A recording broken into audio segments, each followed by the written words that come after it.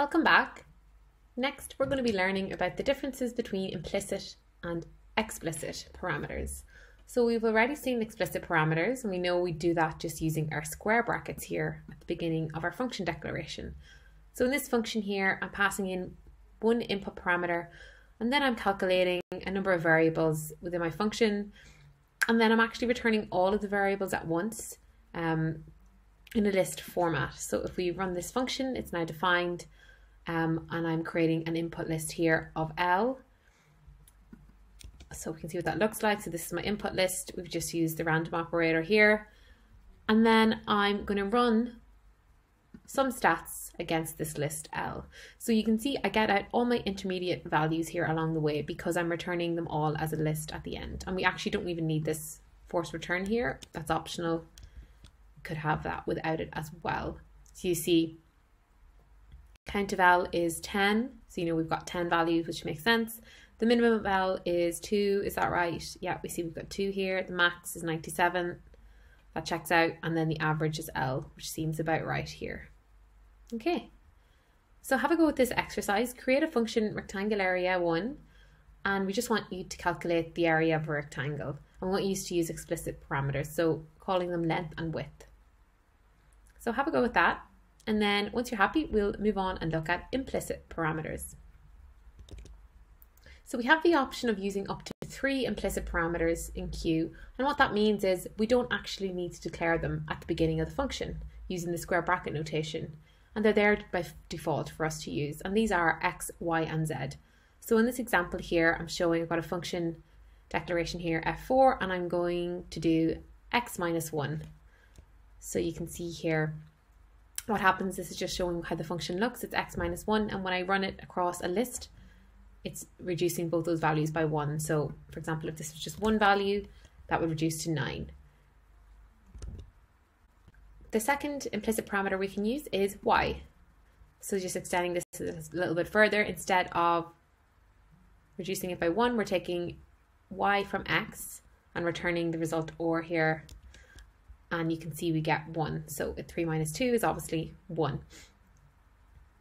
And then finally here, our third implicit parameter is z. So we're doing the multiplication of y times z, and then we're going to take that away from x. So remember, we have the right to left notation. So that's the order of operations, goes right to left. So it'll do this first, and then it will apply that to this part here.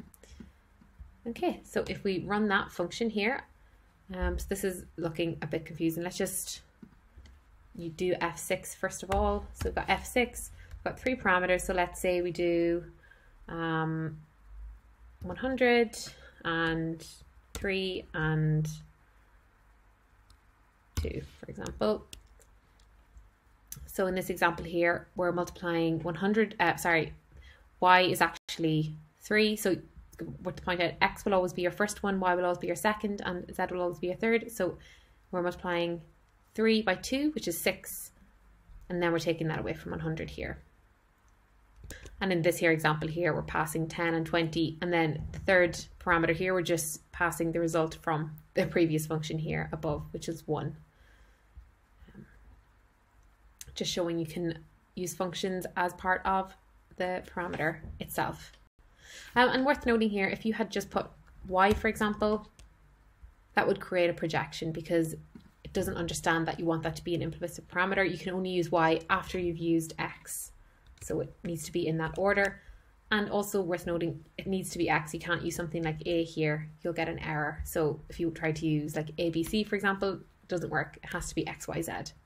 And even though we have these available to us, and they're really, really useful because it means you can define quick lambda functions easily and test them out, when you are putting code into production, or if you're creating code that others are going to need to use and see and potentially support, declaring your parameters is preferable, in my opinion, because it gives an indication to people of what each one is. Obviously, if you name them something that makes sense, so it has a relevance.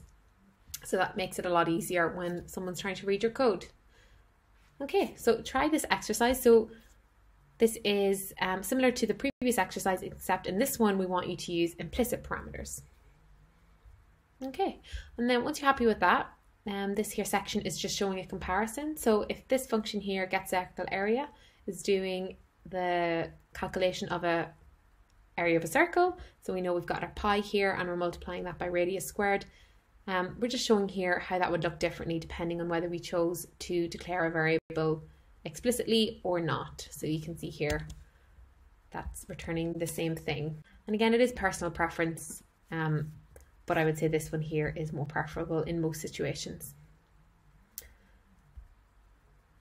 Okay, so we've got two short exercises here. So we're asking you to create a monadic function. So remember, monadic just means it's only got one input, or one parameter.